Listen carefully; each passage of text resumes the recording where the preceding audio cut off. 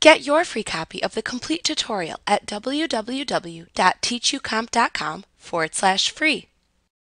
As we saw from the previous lesson, you can create a data source on the fly for your merge publications in Publisher. This saves the addresses that you create as a Microsoft Office address list, which is basically a Microsoft database file.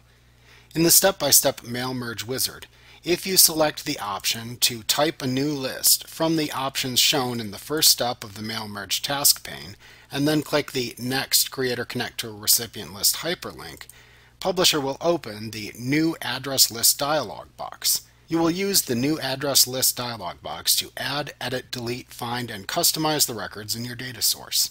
Note that you can also access this dialog box by clicking the Select Recipients button that appears in the Start button group on the Mailings tab in the ribbon, and then choosing the Type a New List command from the button's drop-down menu. To enter a new record into the data source, type the information into the first field, and then press the Tab key on your keyboard to move to the next field.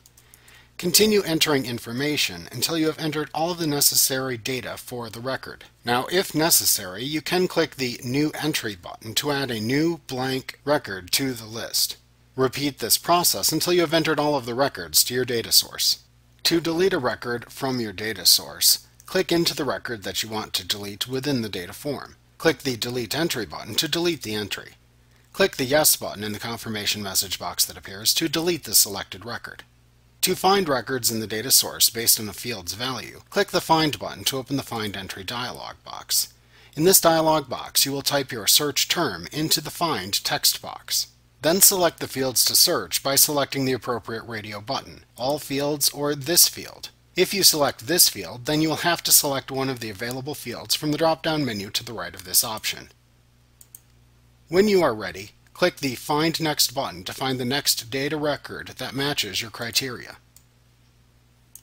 You can continue doing this until you reach the end of the list. Once you have finished using this dialog box, click the Cancel button to return to the data form.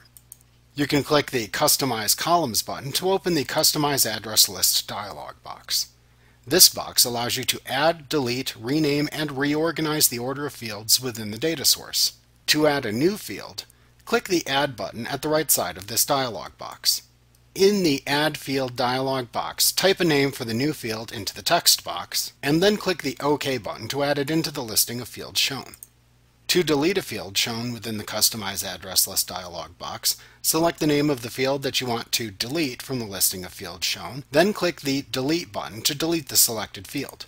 Click the Yes button in the confirmation message box that appears to continue and delete the field.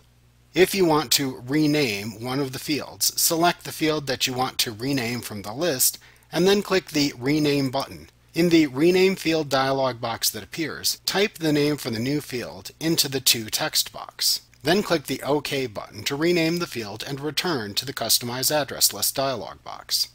You can change the order of the fields in this list by clicking on the field whose position in the list you want to change, and then clicking the Move Up or Move Down buttons to change its place within the list. Once you have finished using the Customize Address List dialog box, click the OK button to set your changes and return to the New Address List dialog box. After you have finished using the New Address List dialog box, click the OK button to save it to your desired location after naming it. Like what you see? Pick up your free copy of the complete tutorial at www.teachucomp.com/free.